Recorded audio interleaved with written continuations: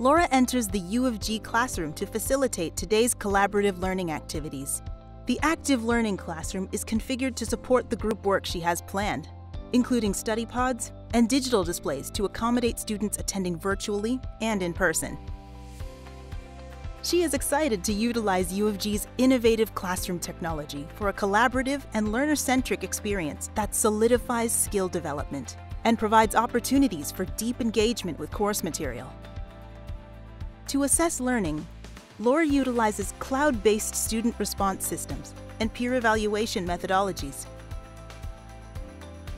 With collaborative and innovative classrooms at U of G, the possibilities for enhanced teaching and learning are very exciting.